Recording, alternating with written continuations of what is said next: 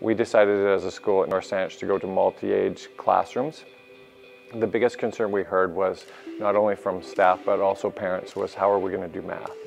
And that first year we struggled a little bit trying to find ways to do it, and we had some teachers sharing, so the grade 6s would go one way and grade 7s go the other way, and we found that kind of defeated the purpose of why we went to multi-age classes in the first place, which was to get to know our students better, to build relationships and get to know their learning so that we could support them through. And as we worked, we started to find out that when we went to the multi-age math model, we were coming up with some really clever ways of engaging students and finding ways to make a 6-7 model work. And what had started out as our concern had started to show up as a strength, and kids were starting to talk positively about math. They enjoyed math, they wanted to go to math class. It became our philosophy that we were going to be a multi-age math school, and we were going to support them in different ways. When I first started at North Saanich 3 years ago, I taught straight grade 7 math. And it was, this is what we're doing, everybody's doing it, let's take out a textbook and let's really move you through the curriculum. And that's what I felt like I was doing. I was dragging kids through the curriculum. I used to feel frustrated that I wasn't able to meet all the kids' needs in my class, and I still feel that sometimes, but way more often I feel like, yeah, that kid was getting it, or yeah, I got to have a conversation with that kid. Much less feeling like I'm fighting trying to teach the whole group and losing this end and this end. As an educator, we see more of a range of students and their abilities within our class, especially with math. And this is quite different where I'm meeting kids where they are at so that they can work themselves through the curriculum at the pace that they need to do that. Having kids work at their ability allows them to experience success. When they experience success, they build confidence. And as they build confidence, they're willing to try more, to do more, to practice more, and then the cycle continues. More success, more confidence. It's changed the way we deal with students because we're meeting them where they're at, and that's really changed the dynamic because we see it, we don't have as many office referrals. We see kids are much more engaged, and to be honest, we see our staff is empowered because they really feel like they're doing a good job, and they're kind of embracing that growth mindset of moving forward.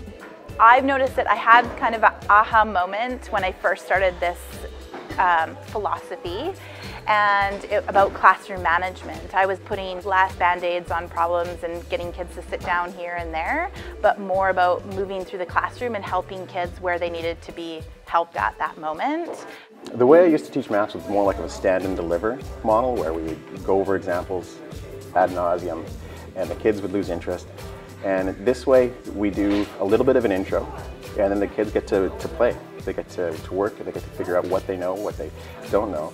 And the kids have been really great about figuring out that they need to ask for help to move forward. So it's been really helpful to me that the kids are asking for what they need when they need it, rather than having to solve the problems way later. We have different levels that are set up from. We've got basic, intermediate, and advanced. And so the kids can choose where they want to start. And I encourage them to, try to pick one that's going to be, not too easy, but that they can move forward on. It makes math a little more accessible to students who aren't comfortable with it, and it allows those students that need to be challenged, it gives them that opportunity to be challenged. I like how we each get to choose like basic, intermediate, and advanced, so we all have like our own checklist so we can do what we feel like we want to do.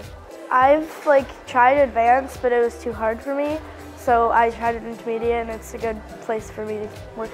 Well, see, because there's multiple levels, it allows you to learn at your own pace. So you're not learning at too high of a level, but you don't want to learn at too low of a level. You can get your sweet spot, say on level 2, 1, or 3, whatever you feel comfortable with.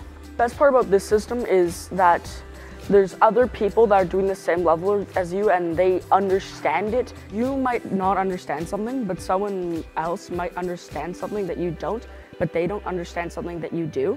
And you can collaborate together to get all the right answers and to move on up on the higher levels. In that aspect, it's a much better environment for collaborative thinking. One of the best things that I like about it is that I get to spend less time up at the front. So before I would do a lesson, I'd do the warm-up, and I'd be talking away, You know, maybe a quarter of the class doesn't understand what I'm talking about, maybe a quarter of the class is really bored because they already get it. Spending less time in front of the class means that I can spend more time in small groups, dealing with kids more one-on-one and being able to touch base with them a lot more. And that actually helps with my assessment too, because I understand where people are at a lot more than I did probably previously.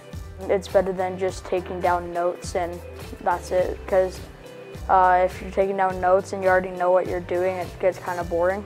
One group of students might be at a place where they need a little bit of instruction. So instead of teaching to the whole class, I tend to teach to small groups based on what they're needing. And I've started to also wind up the day with a little bit of reflection in their books and having them think about their learning for the day and write a little bit about that. This allows us to give kids stuff to work on that's at their level so that they feel successful. I have a much greater understanding of where my students are at because I'm working more closely with them instead of them sitting there and watching or me teaching in front of them. So they check in with me and say, hey, I'm finished, what do we think? And I'll do just a little mini assessment with them. So I'll write a question on the board. Hey, can you solve this question for me right now? Yes, I can, so then you move on. Ultimately, assessment in my classroom is moving away from you got an A because you got a 9 out of 10 on this test, and more to a sort of a concept-based where, yes, I've mastered the concept of adding fractions. Or, no, I'm not quite there yet, or that sort of thing. Moving more to skill-based assessment and holistic assessment. So I'm really not giving a math test and totaling it up and finding a percentage and assigning a grade. It's what does the student understand? What are the skills that they've mastered? What are the skills that they're still working on?